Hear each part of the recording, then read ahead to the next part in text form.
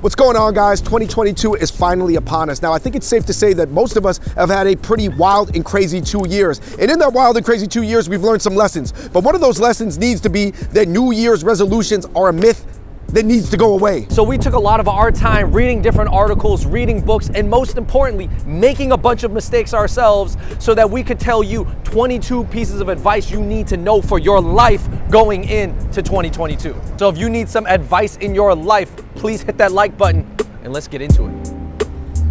Point number one, every day is a pie made of 24 slices. Now, who or what you give those slices to is completely up to you, but make sure it's intentional. Every single brand, social media star, shopping site, Netflix is all demanding the biggest slice that they possibly can get of your time. And that's just on the digital side. This is Web 2.0, guys. We haven't even entered Web 3.0 yet. Now, on the other side, in real life, there's family, friends, cousins. Now, that's also taking up time on your pie chart. Now, between those two things and even me time, I see way too many people have no idea how they want their pie slice to be distributed. Hey man, did you get the 30th meme I sent you about that celebrity news that I know you don't care about, but I might care about, so I wanted to talk to you about it. Hey man, I respect you as a person and I want you to live a good life, but you're eating too many of my pie slices. Alright, well, I guess I'll send them to Andrew. Point number two, when investing, it's best to understand the macro environment, AKA the overall market trends. So we've talked about how important it is to start investing your money on our channel before. However, you gotta know the overall market trends because that's going to affect how effective your strategies are. For example, remember about a year ago, the entire market was going up and everybody was making money and everybody felt like a genius. It almost felt like you couldn't go wrong. And then the market started chopping sideways and a lot of people at the beginner skill level, such as myself, stop day trading. So to find out what the macro trends are, you're gonna have to look on financial sites, read a lot of articles, and even talk to your finance friends who might have some insight. And point number three, make sure you get the proper tools you need to protect yourself, and particularly in this case, your information and your finance. And definitely have your go-to VPN that you use all the time. Which brings us to today's sponsor, Surfshark. If you're looking for a VPN that will protect your information and give you a 30-day money-back guarantee, and also give you 4 months free when you sign up using our code Fung Bros, then to be honest, I think Surfshark is like a no-brainer. Why do you need a VPN anyways? Well, one, it keeps your data safe when you're on unsecure networks. City Wi-Fi, random cafes, use it to protect against hackers, which do exist. Two, you can access blocked content in other countries. So if I set my VPN for the UK, I can watch Netflix UK shows. Global content is limitless. Three, I've been using Surfshark lately because you need a VPN to access certain cryptocurrency exchanges that are based outside of the country. So I turn on my Surfshark to access Binance International. Listen, the more time you spend on the internet, the more protection you need. So get Surfshark VPN at the link down below. Use the code FUNGBROS for 83% off and 4 extra months for free. Now, back to the video for more advice. Point number four, you will get paid on what the marketplace wants and not what you know or like. Elon Musk said that you get paid in direct proportion to the difficulty of the problems that you solve. Basically, guys, we all have things that we're passionate about more than our friends, more than our families, things that we just want to get into a 10 out of 10 level of depth about, and that's great. However, you cannot always demand to be heavily monetarily compensated for that knowledge unless it's something that the marketplace wants. Over the years, I've met people who wanted to make a living off doing, revolutionary spoken word from the perspective of a bird. Now that is great. If that brings that person happiness, peace, fulfillment, that is amazing. However, that artist should also not feel entitled to getting rich off that type of content. For example, guys, I've been trying to get a book published and my book agent was telling me that there is a way for people to relate to people completely unlike them. For example, the plight of the Native Americans, if they write it in a certain way. But usually those type of crossover titles from an extremely niche topic to a very broad audience, it was done with extreme skill and care by the author. I always come back to judo and jujitsu and just flipping something that seems one way to the other.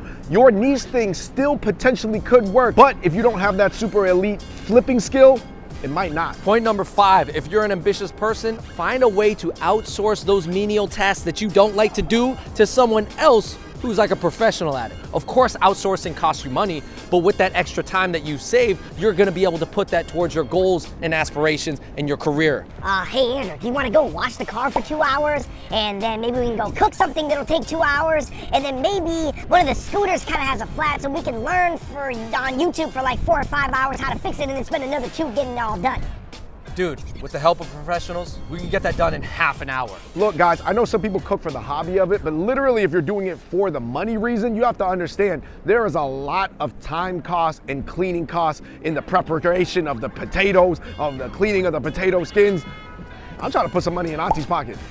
Point number 6, social media is not real life. Now, I know that the digital world and social media are becoming more and more important every day, but they're still more and more important than real life or this car behind me. Now, I think social media is great for marketing or letting people know about a cause or information, but literally, guys, you probably should try to remove the emotion from the internet, because a lot of times people are just trying to lash out at somebody they view as more powerful than them. They're trying to punch up. Listen, guys, I'm not gonna let somebody without an avatar, without a LinkedIn page, without a job that they probably ever worked in society, bring me down. And you shouldn't either. Andrew Fung sucks. His face is stupid. What? This dude just said I suck and my face is stupid? Hey, yo, f this dude, man. I'm mad. Yeah, I hope it affected his life, because I'm pretty unhappy with my own. I like the power it gives me. Number 7, consider getting therapy.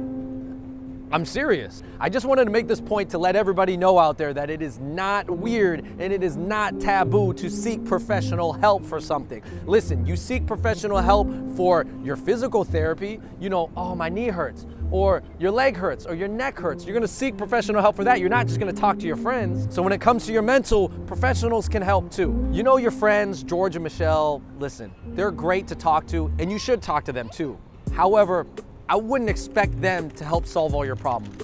They're just not pros. Hey, no diss on the older generation, but I'm pretty sure there's a lot more things going on in our heads today than there was like in 1890. Point number 8, that thing you wanted to do, just go and do it. Get it started. Ask somebody, go on Reddit, ping somebody. How do I get this started? And take the first step. Listen, guys, forget about what your friends are gonna think. I see so many people be victim to the 30 people around them just because it wouldn't fit with the flow or the culture or whatever the normative behaviors of that friend group. If you wanna go do it, just do it. Sometimes you need to begin the process of something, realize 20% of the journey through that it's not for you, but that's okay, because that's the concept of trial and error. But you cannot begin to even begin trial and error unless you start in the first place. I'm pretty glad we quit our jobs and pursued that rap career, man.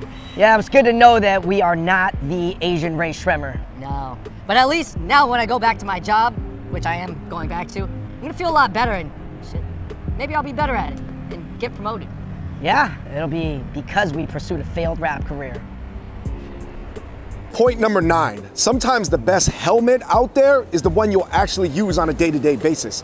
Now, this really applies to products of utility that a lot of people do not enjoy using. What's the best seatbelt? The one you're gonna put on. What's the best condom? The one you actually use. What's the best helmet? The one you actually put on when you ride out. In a day and age where there are 1,000 options for everything and there are so many reviews and rankings and hierarchies for different products, sometimes for certain things, it's just gonna be the one that you actually use, because it's an item where if you don't have it, the alternative is terrible. Yeah, I mean, I would wear a helmet when I ride my motorcycle, but I just haven't found one that looks cool, so for right now, I'm just going naked. What? Well, then just get a cool one so you wear the helmet. Yeah, I'm not wearing any condoms until I get the premium ones, the ones that feel like nothing's there. I mean, you probably should be okay with the ones from the free clinic, but get the premium ones then. Number 9, be like water. Now, I know Bruce Lee said this before and he's kind of famous for quoting it. Be formless, shapeless, like water. One way I interpret this is to stay adaptive and flexible in your mind and body, meaning that there's gonna be circumstances and environments that you can't change, but you can always change your mindset. And water, H2O, has set molecular properties that are not going to change. When it gets hot, it turns into gas. When it gets cold, it turns into ice. And I think that people gotta have their set properties to go about life as well. At some point, you gotta decide on where you stand on things. You gotta have your own set properties. You gotta know your beliefs and your convictions, because the environment around you is gonna change. That always sounded like to me some Kung Fu Confucius Bruce Lee mumbo jumbo. Dude, Billy Bob, trust me, it's a really good analogy. It just needs some interpretation. Number 11, actually follow some positive Instagram and TikTok accounts. Listen, I know all the memes are funny, the celebrities are interesting, the outfits are cool, the models are hot, and all the inequalities and sad news out there, it's valid. The internet is known to be very humorous, but very cynical. Out of all those accounts, make sure you just follow some positive ones, some ones that post really uplifting quotes or introspective stuff. You know, even if it is a little cheesy, it's just gonna build you up throughout the day. Even if you gotta listen to The Rock rap some really overly inspirational, go-getter, macho raps, I mean, if that's what inspires you, then go do that. Dude, I only follow hot models I'll never meet, tours of $500 million mega yachts, and all the sad and terrible news that goes on around the world. Bro, that's like starting your day off eating a Krispy Kreme fried chicken sandwich and a full sugar Monster energy drink. I get why you do it, but you're gonna kill yourself. Number 13, you'll never feel bad about throwing away something that's bad for you. What I mean by this is that humans are still creatures of convenience. Whatever's in front of us, we're gonna eat. So that's why you gotta keep good stuff around so you'll eat good stuff. If you keep bad stuff around, you'll eat bad stuff. So this is what I do when I get an urge for sweets. You know, those high chews and those Arizona gummies snacks that you get at the bodega. Those are really good, I love those. But when I buy them, I just eat like half the bag, or I take a few bites and then I throw it away. And to me, that's not really food waste because that's already junk food. So I guess it's just supposed to be junk anyways. Trust me, the law of diminishing returns applies to a lot of things in life. In fact, maybe everything. Each bite brings less and less enjoyment than the previous one. This 100th bite tastes like failure. Number 14, listen to audiobooks. Now, listen guys, I know that everybody likes the idea of reading books. Everybody's seen those memes and those stats that your average millionaire reads over 20 plus books a year. But let's be honest, a lot of people purchase books, but don't finish them. Statistically speaking, you are much more likely to finish a book if you use the audiobook format. Plus, you can listen at 1.5x. Personally, for me, I'm used to listening to content at like 2x. So I was able to finish The Loneliest Americans by J. Caspian King in about 4 hours. If I read that, it would have took me almost 8. You know, I don't really know if I want to do audiobooks. It doesn't make me feel as intelligent. So if you have to read the paperback on your nightstand, what's the likelihood you're actually gonna finish it? Number 15, drink more water. Hot water, warm water, cold water, room temperature water, just drink more H2O. Listen guys, I don't think that Starbucks refreshers or Diet Coke counts. You gotta drink water, whether it's sparkling, still. Dude, I'm so hungover. I heard that if I have a beer in the morning, I'll just get really drunk and the hangover will go away. Well, even though the beer is a liquid, your brain is actually dried out from the alcohol, so. Number 15, first impressions still matter even in a digital world. As we mentioned, the world is getting more digital, right? It's moving towards Web 3.0, the metaverse, more people are living their life online. But even though the technology is there, human connection is still king for now. So first impressions and how you present yourself to people still really matters. You know, all that general social etiquette, looking people in the eye, saying thank you, being respectful, listening more than you're talking, especially when you're meeting new people, all that old Dale Carnegie stuff about the 7 habits of successful people. I know it seems old, but we didn't evolve that quickly. It's only been like 100 years. Hey, I'm thinking about taking my hypercritical, super trolly, and very annoying personality that's online to the offline world. You know, real life. What do you think? Wait, why would you want to do that? Well, I actually just use my anonymous platform to project my trauma onto other people that I haven't really taken the hard work to work on, you know, and I'm just kind of releasing online. Yeah, man, that's pretty human of you, but that's also just the most like no sauce, just cheese and meat hamburger way of thinking. Yeah, I'm a dollar cheeseburger. Number 16, look up tailored advice on YouTube, Reddit, and Quora, but don't get caught in the fray. And I know that TikTok has all the engagement right now and it's a great place for sparking thoughts, but in terms of raw information, it's still on YouTube, Reddit, and Quora. However, guys, there is a lot of fray out there and a lot of things you can get distracted by. Just look for your answer, get in and get out. YouTube is more long form and you're gonna find everything from like professors, leaders of industry, to just like amateur armchair experts doing long form content that's very expository on YouTube. For me, for example, I'm really into e-mobility. I'm into electric scooters. I can message somebody in France on Reddit, ask them what the review of this unique rare scooter is, and they're gonna get back to me. For example, on YouTube, there are so many different channels doing really organized deep dives into electric scooters, that's something you can't find on TikTok. Yeah, I found a bunch of incredibly interesting but controversial topics on TikTok, but there's no depth or end of the discussion. People are just yelling at each other. Yeah, I mean, TikTok's great because it's a bunch of really opinionated regular people, but at some point you're gonna need to hear something on this topic from somebody who doesn't also do the outfit challenges and dances. Number 17, do not be afraid of skipping the small talk. Life is too short to not have DMCs with people. Deep, meaningful conversations. I never regretted a DMC, even with somebody I disagreed with, or even someone that I didn't really fully like, or even someone that I knew I was not going to see again. Yeah, that was a really deep conversation just now, you know. I mean, I can tell that my heart and my brain are much more better and open for having that, and I probably learned a lot more than just having a surface level conversation about sports or the weather. Think about it this way, in conversations moving forward, you could be the killer of the filler. Number 18, be like bamboo, especially when you're setting up the barriers for your interpersonal relationships. Sometimes people in life like to oversimplify things and they're thinking, with my friends and my family, should I be hard? Should I be soft?